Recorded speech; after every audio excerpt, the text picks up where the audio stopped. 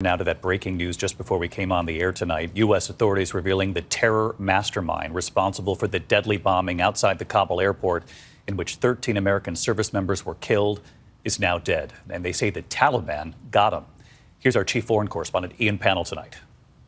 Tonight, the White House saying the man behind the horrific attack that killed 13 U.S. service members and more than 150 Afghans in Kabul is dead. A senior administration official telling ABC News the ISIS-K terrorist who masterminded the suicide bombing at Kabul airport in August 2021 was killed in recent weeks in a Taliban operation. You can see in this video, released by the Pentagon, the lone figure dressed in black, identified as the bomber, carrying 20 pounds of explosives packed with ball bearings. And the catastrophic aftermath. 13 American service members and more than 150 Afghan civilians dead. We were on the exact same spot one day earlier, Abbey Gate. Desperate Afghans trying to escape. Thousands crowding the airport, some even clinging to the side of this military jet. This is the difference potentially between the life-saving work that's been carried out by the military here and potentially death by the Taliban.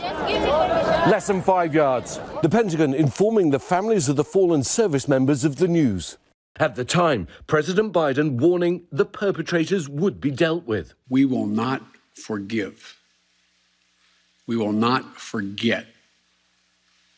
We will hunt you down and make you pay. But it was the Taliban, acting alone, who took down the key terrorist. David, we believe that the terrorist was killed in an on-the-ground raid. The Taliban, of course, facing an insurgency of their own, a bloody campaign against ISIS. Now, the US making it clear it's not working together with the Taliban, but that they're responsible for making sure that the country doesn't become a safe haven for terrorists once again.